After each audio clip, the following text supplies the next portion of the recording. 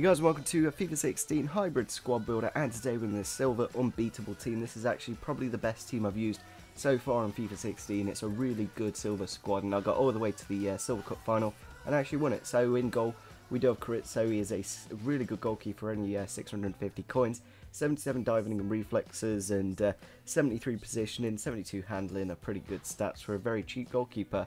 First up in the defence we do have Kahneman from, I'm not too sure, maybe it's Boca Juniors or something, but yeah, really cheap, only 1,000 coins, and he's got 76 pace, low high work rate, 74 defending and 84 physical. On the left hand side we do have another Argentinian centre back, and that is Glot, 65 pace, 74 defending, 76 physical, and again only 1,000 coins, so he's really good, and this centre back partnership is actually really good. In the left back position we got Carlinos from Sao Paulo, 79 pace, 77 dribbling, and he's got 4-star skills and 4-star weak foot, and he's only 1,000 coins. It's kind of crazy how cheap silvers are this year in comparison to like FIFA 12 and FIFA 13. He'd probably be going for like 40k.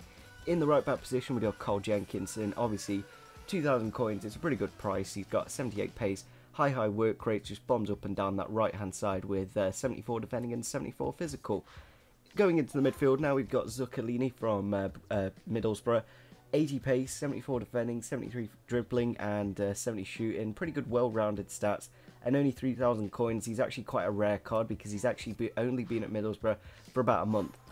In the midfield again, we got Will Hughes, and yeah, he's mainly there for chemistry reasons, but still, he's a very good player with really nice dribbling, passing, pretty good defending. It's not anything amazing, but he does a decent job, and quite tall in the midfield as well. Going into the final central midfield position now, we do have Alexandro from QPR. He's a very good silver this year. He was actually quite a good gold card last year. Now he's silver, he's pretty darn good, and only 2,000 coins for 72 pace, 69 shooting and passing, and 78 defending and 83 physical. Really good box-to-box midfielder in this team. On the left-hand side, we do have Fernandinho from Gremio, 86 pace, 78 dribbling and 4-star skills, 1,000 coins. Again, another player in previous FIFAs, probably be like 30-40k.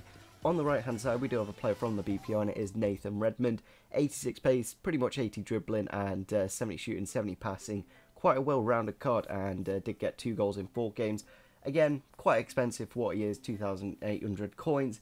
Probably could get a cheaper alternative, but he's nothing that expensive in comparison with the final player, Thomas Ince, who is around the 70k mark. I will show you in a moment, but yeah, so far he's got 11 goals in 12 games, 1 assist as well, and yeah, he's absolutely fantastic. One of the best cards I've used so far on the game, and as you can see here, he's going for about 76k there. There's 1 for, so obviously this squad builder is about 100,000 coins, probably even cheaper, probably like 85k if you really want to, but still, if you did enjoy this squad build, it'd be really nice if we could smash over 30 likes. A nice silver hybrid, and I think it's a 3 or 4 league. It might be a 4 league hybrid, so it's actually quite a creative squad, and it's really good at the same time. There's only 3 dead links, so that's another good thing about it. So if you did enjoy this squad builder, make sure you do leave a like, subscribe if you're on the channel, and see you soon. Bye.